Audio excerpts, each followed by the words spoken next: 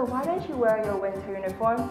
Well, I think the colors are so dull and so out of fashion. Why can't our winter uniform be bright and beautiful?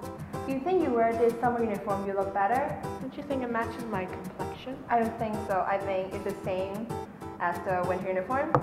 Okay, whatever. Okay. So, do you know that dark color have their special features? They can keep us warm. That's just a myth. Don't believe those things. It's the truth, okay? Stupid girl. Okay, Okay. let me show you. So look at this experimental setup. What do you think? It's just a windmill. Nothing special. But why is it in a bell jar? How does it absorb wind?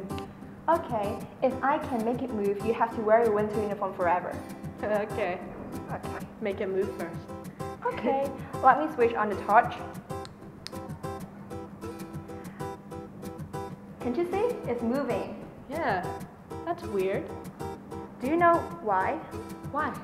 Because there is one side is in black color and one side is in white color. Black color will absorb heat and the air expand and push the windmill to move faster. Then what's the point of having the white color? Control.